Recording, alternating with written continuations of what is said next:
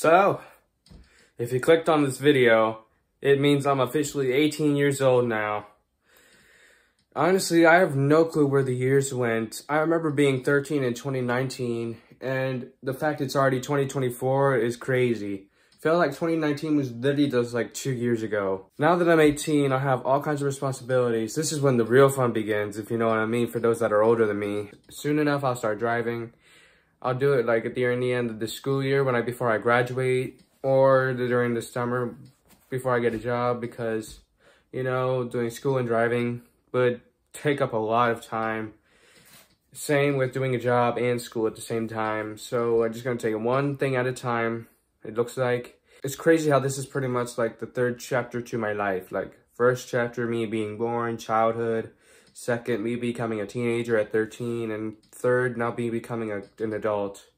It's kind of crazy, to be honest, how it happened this fast.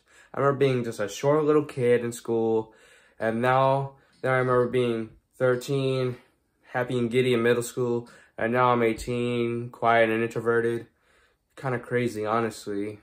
So yes, this is all I wanted to say. Thank you for watching. Have an awesome and blessed day. I'll see you all in the next one. Peace.